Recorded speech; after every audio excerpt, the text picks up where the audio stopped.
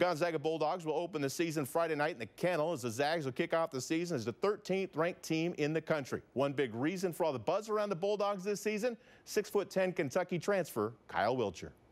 It's been a long wait, so just to start getting into this actual flow and be able to be out there with my teammates, it's just exciting for me. And it's exciting for Gonzaga fans. It's not every day a 6'10" McDonald's All-American with a national championship ring transfers to play for your school. And he's coming off a redshirt year the Zags think has made him a better player. His body's changed, for the most part.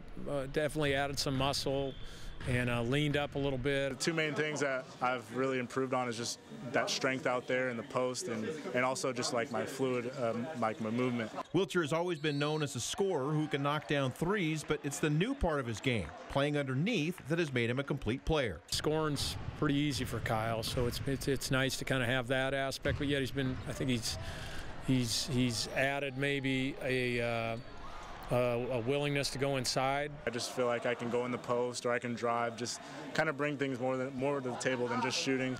That shooting element is huge for Gonzaga. They can play Wiltjer alongside 7'1" Shemek Karnowski, and the combination of big men will be hard to stop. We're both good passers, so we can find each other, and when I feed it down there, he basically has that whole block to himself. He can shoot, he can drive, he can play in the post, so that's a great opportunity for me to just go under the basket and try to score easy points.